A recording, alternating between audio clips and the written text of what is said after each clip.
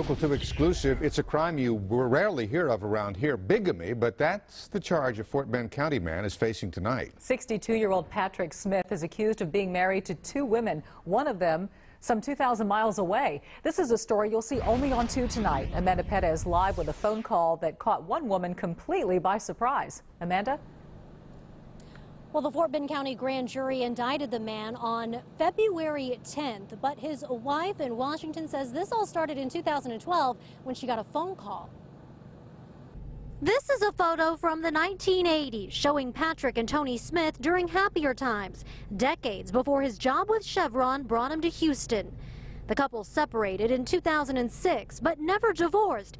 So the phone call she got in November of 2012 from his cell phone wasn't that out of the ordinary, at least at first.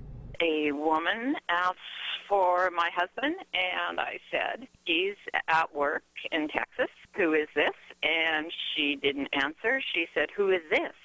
And I said, this is his wife. And she said, no, this is his wife. Yeah, it was bad.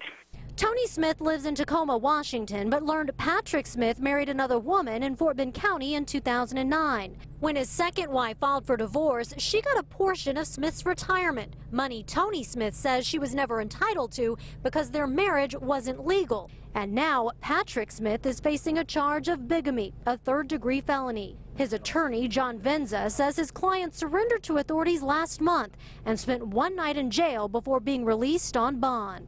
This is the only time I've heard about them going after a bigamy case in Fort Bend County. And to go after this 62-year-old man with congestive heart failure, it just really seems like a colossal waste of time and resources.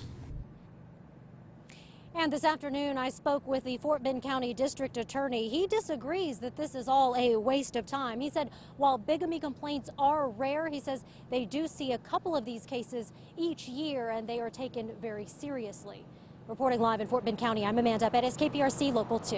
While Patrick Smith's attorney declined to discuss specifics about the case, he told Local 2 that his client is a law-abiding citizen and they are eager to clear his name.